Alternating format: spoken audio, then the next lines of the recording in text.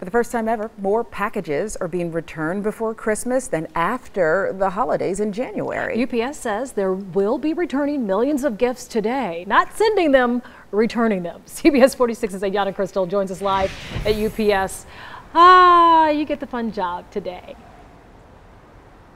Well, Sean, I'm told it is actually National Return Day, and they're telling me they're having so many returns this year because people did a lot of shopping during Cyber Week, and a lot of people are actually self-gifting this year. Now, we've been at UPS, and they have been busy all day long. Not only busy with returns, but as you can see right now, there is a line with people trying to get those last-minute gifts out to get there in time for Christmas.